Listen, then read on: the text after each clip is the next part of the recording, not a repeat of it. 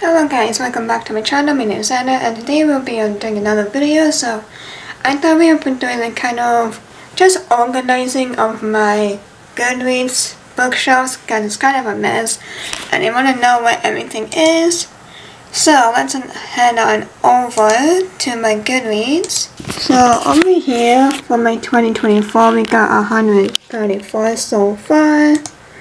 More just keep on coming.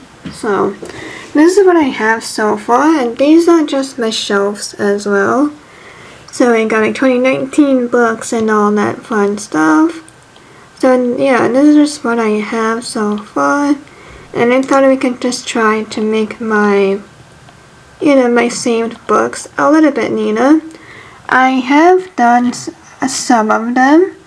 So, I have left up to 8 colors, but I pretty much did not really completed still because there's just a lot more to go. So I just thought I would show you and what my bookshelves are and all that. So I do have some, like I have my bookshelves like for my May and June and just basically by the month. And I also have like mythology shelf and I have to read shelf or TBR for short. And we have contemporary, so I just basically have genres and then by the year and all that. So I just thought I would just do it a little bit neater because mine is just all over the place right now. So let's go switch over to the screen and I'll just kind of speed through it. So yeah, let's just get to it.